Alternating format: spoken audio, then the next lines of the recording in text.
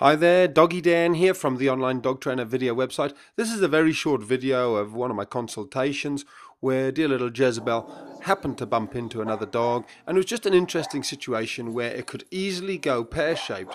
So here's a couple of pointers on how to make sure things always go smoothly. As you can see, he's a big, confident boy. He's keen to get there, but I've checked, is he friendly? And the answer I've been given is yes. Jezebel's tail's up high, his tail's wagging. I immediately make my line go loose. So I'm not adding any tension to that situation. And if the other lady could do the same, it would probably help. Because he's not trying to dominate and push Jezebel over. He's just keen, friendly, enthusiastic. Her tail's gone under. She's not too sure.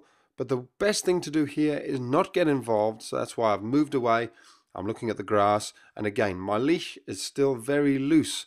Because the worst thing you can do here is pull on the lead, speak to your dog, touch your dog, look at your dog. She's sort of frozen. But if he just leaves her alone and we stay out of it, she's going to come through this absolutely fine. As you're going to see in a second, what I actually do is I diffuse the situation by simply walking away. And that seems to settle them both. Because we've taken our energy away from the situation. They've met each other. They're quite happy. They're going to get on absolutely fine. Sometimes walking away is all that's needed to break the ice. No, that was really good. Training, dog training. I wish I could get him trained. Listen. Oh, there you go. He's amazing. Yes. But the thing is, what you don't want to do is add pats, cuddles and affection now. Right. The last thing we want to do, you were asking before about when do we tell her she's a good girl. It's don't do it now.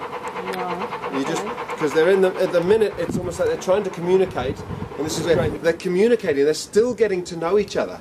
It's like two dogs on their first date. The last thing you need when you're trying to date is a third person turning up.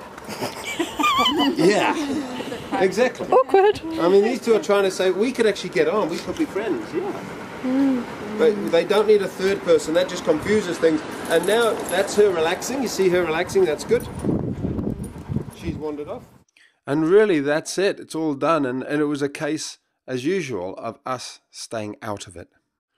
For a complete solution to training your dog, stopping unwanted dog behaviors, and raising the perfect puppy, check out my video website with over 150 videos inside. It's called The Online Dog Trainer, and there you'll learn how to be the pack leader and how to set yourself up with a dog who understands you're in charge, you make the decisions, and then it shows you how to do the training as well. So you can have your dog around cats, little lambs, and basically have the dog of your dreams. I'm Doggy Dan, and this is a clip from theonlinedogtrainer.com.